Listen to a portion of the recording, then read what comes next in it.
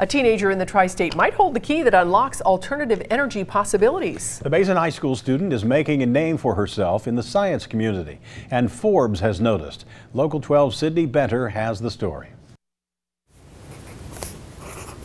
Maanasa Mindu is a lot like other freshmen in high school. She's got homework and plenty of after-school activities, except not many 14-year-olds appear on one of Forbes' 30 under 30 lists. None, in fact. She's the youngest this year. I thought it was really surprising at first, and that I could be on such a cool list.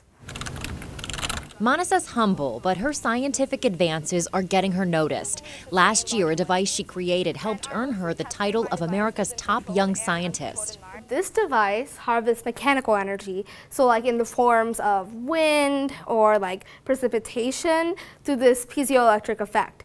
And it just... What's piezoelectric? Yeah, that's it. Okay, so the science might be hard to understand, but the application makes perfect sense. Electricity is just this fundamental of modern society. Having 1/5 of our population left behind is quite unimaginable for us living out here with everything within our reach.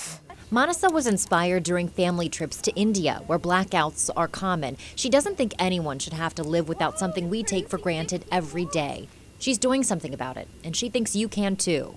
My biggest piece of advice for anyone really is to take their own talents and passions, perhaps whether it's like science or math or anything, and take it, use it to actually help people.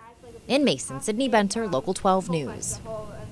She's 14. Wow. And has applied for a patent and is working on getting the specifics of the device tested so it could be used on a larger scale. Amazing. What were you doing when you were 14? Definitely nothing like that. Trying to find two socks that matched or something, I don't know.